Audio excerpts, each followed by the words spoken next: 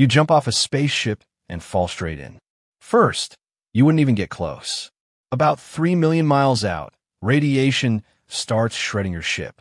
And your heat suit? Useless. You're basically in a microwave, made of death. But let's say, somehow you keep going. You hit the photosphere. Sounds solid, right? It's not. It's a sea of plasma, 10,000 degrees Fahrenheit.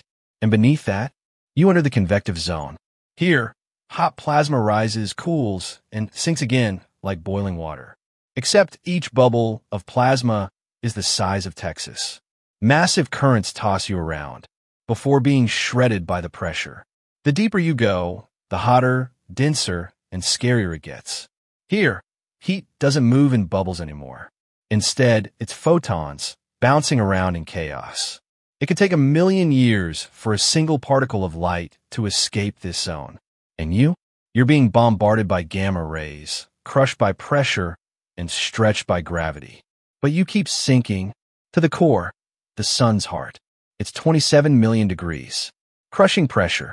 This is where hydrogen atoms smash together to become helium, nuclear fusion. And you're not a person anymore. Your atoms, completely torn apart, maybe even fused. In a way, you just became part of the sun's fire.